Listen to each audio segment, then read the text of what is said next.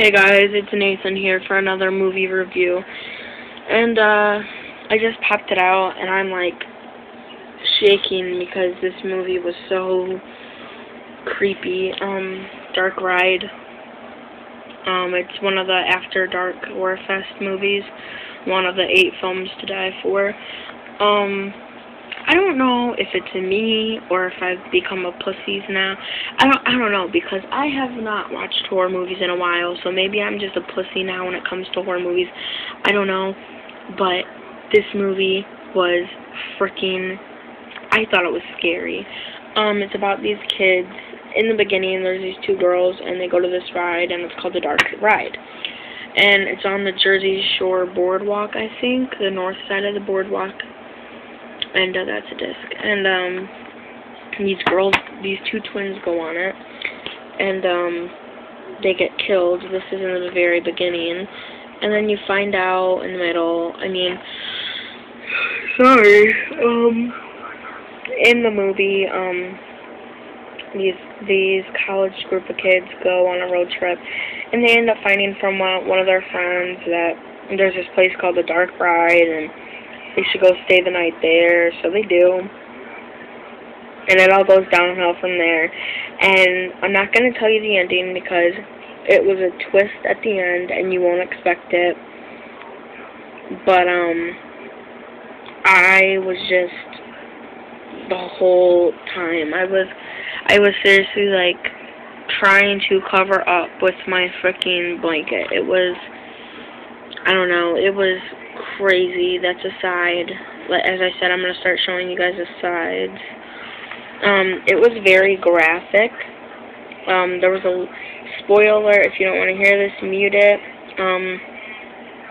There was a scene where a cop gets in the building and is asking if anybody's in there and stuff, and the killer's standing right behind the cop and takes this really sharp blade and, like, slices the guy's head open right through the middle of his head, and his head kind of just goes and kind of like, oh, it was so gross. It's rated R for strong graphic horror, violence and gore, sexuality, nudity, language, and some drug content.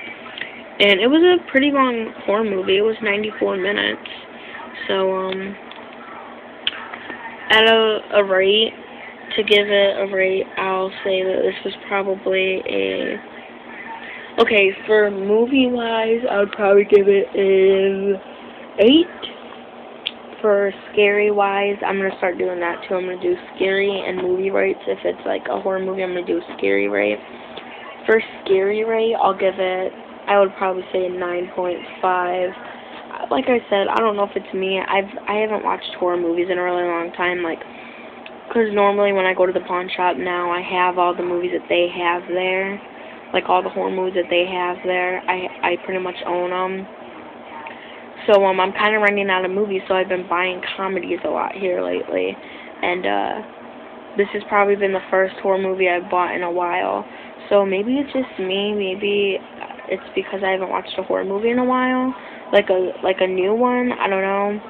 But I was pretty scared through the whole movie, so I definitely recommend this. I also recommend,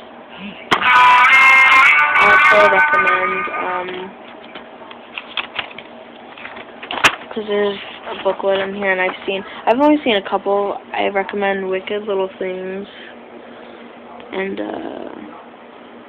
Penny Dreadful.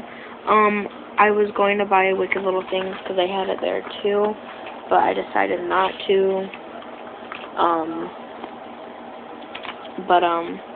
Yes, I definitely recommend this movie. It was a pretty good movie, and yeah. So tomorrow I'll probably do more movie reviews, but I'm pretty done for today.